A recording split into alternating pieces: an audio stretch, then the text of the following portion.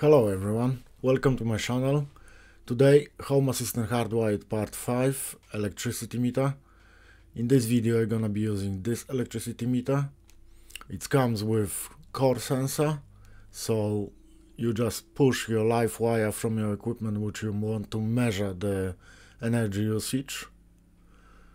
Don't push neutral and live because you wouldn't have the reading, just live, or if you can't use live you can use neutral. So let's go down. It's a wiring diagram, so live and neutral, the same live and neutral for your measuring equipment. This is the terminals for bus RS485. You got as well pulse output, so you can connect to one of the digital inputs, so you can count the pulses. And this is the core sensor output.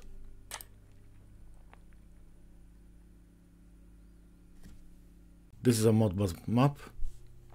So I will start from voltage. You can read, you can't write. And basically starting address, it's 2. All the addresses on this one, it's in hex as well, so you have to use hex to decimal converter. And we will read 2 registers because it's 4 bytes, so that means each register can contain maximum of 2 bytes, so we need to read 2 registers. So let's go to node red. I will start, let me drop debug node first.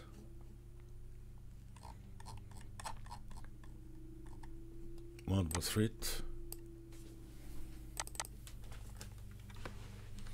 Unit ID 1 is default. Read input registers. Address 2. Quantity 2.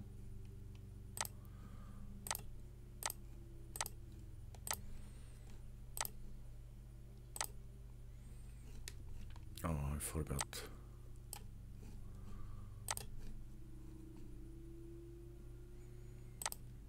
Okay, so we're basically reading 2 registers, so we got 2 values. Basically, this is a float value converted into 2 separate values. So to convert back into the float value, we can either way use a function node with piece of JavaScript code, or as usual use our buffer parser code node. So just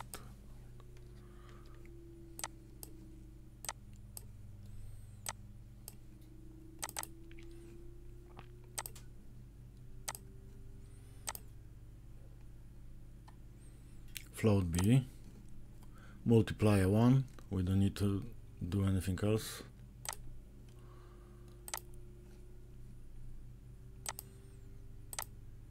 And there you go, it's our float value.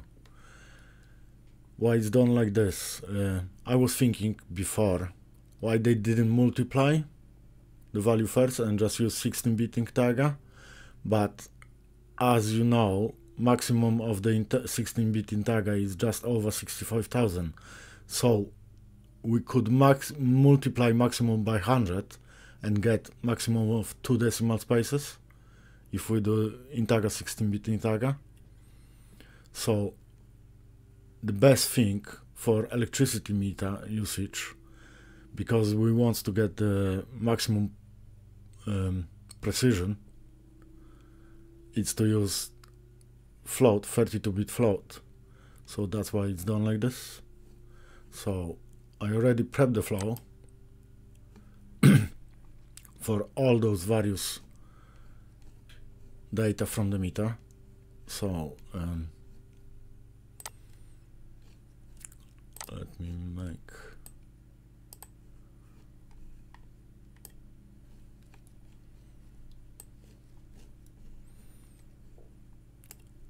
so we got voltage, frequency, current, active power, apparent power, reactive power, and power factor. So we're reading 7 different values. All of them, it's 4 bytes. So every single one is a float value. So we got starting register 2, quantity 14, because if each of that value is 2 registers. So, and then as I show you, float everywhere. So let me try, and we got all the values. Let me do it again, maybe. Voltage, frequency, active current, active power, apparent power, reactive power, power factor. Same. This one start from 352, 12 registers. Let me bring this table. They all 4 bytes except the number 10, the reserve. So same thing. Let me clear it. And then again we got all the data. Now this one I need to do another one.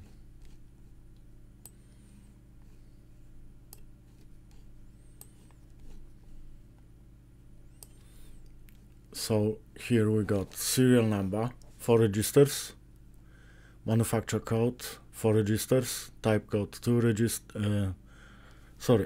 bytes, 2 bytes, so 1 register, and all of them, all the rest as the same, only integers. So we can try serial number, manufacturer. It's ASCII, I'll show you later on as well. This one actually, I'm not sure how to read this one. Same hardware version and software version. I just put integer. Let me clear it again.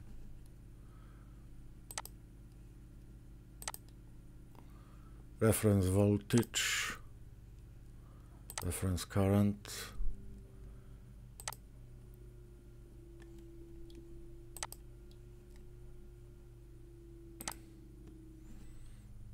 okay, one more thing. In here, SO1 output. So this pulse output you can set. So if you want, each pulse will be count as 1 kilowatt hour, or each pulse will be count as 0.01 kilowatt hour or 0.1 kilowatt hour. So you can set those values different way. This one is default, so each pulse means it was used 1 kilowatt hour. Pulse width, so default is 200 milliseconds, but you can have 60 or 100. This one,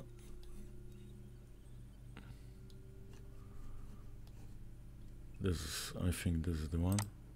No. Yeah.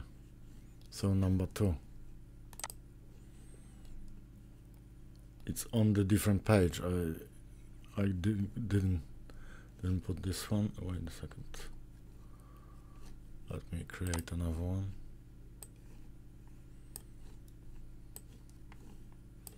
So default is number 2, 200 milliseconds. Then active measurement type. You can set different types as well. And then Modbus ID, baud rate, and network parity. So let me clear it again.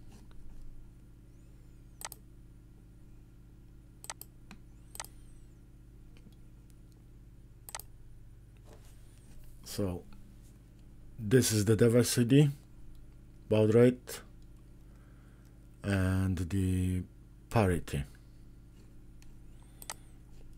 Parity, no, parity. Okay, so I think last thing in this video, we will try as this.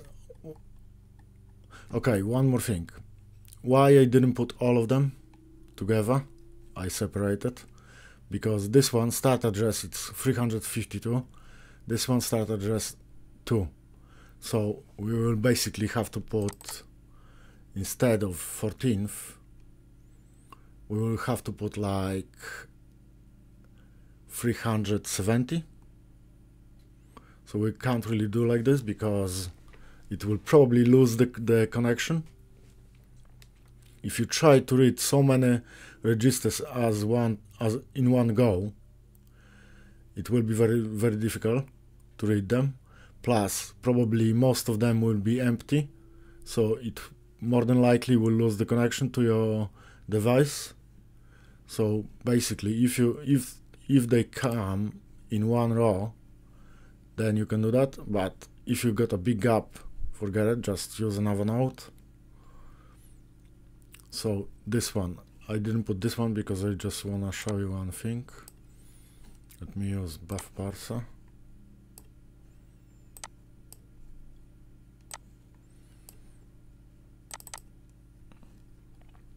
Okay.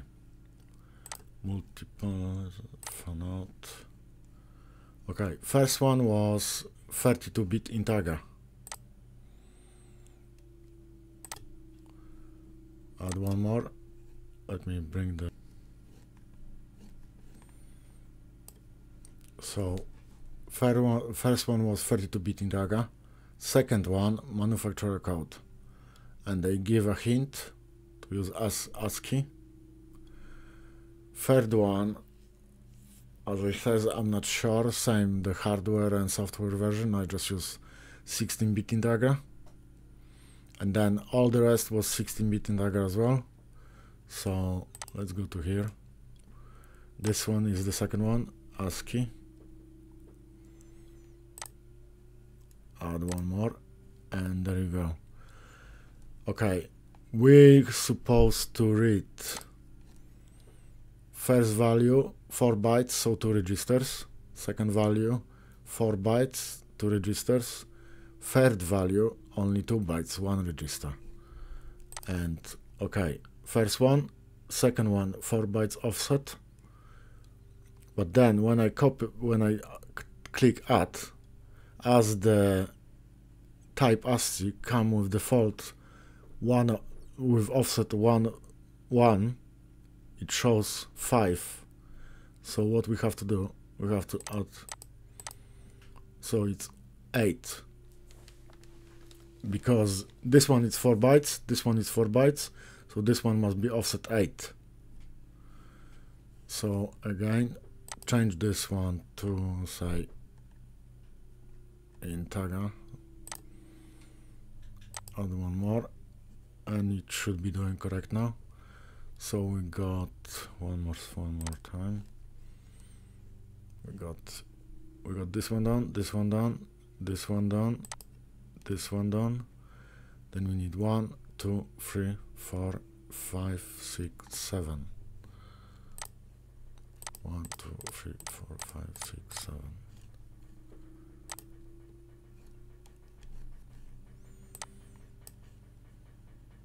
Unless I make a mistake.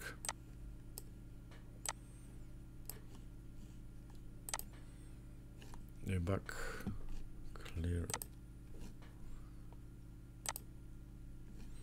and okay, this is a serial number, manufacturer code, and all the rest. Okay, so I think this is all for today's video. I hope you enjoy, and see you in next video.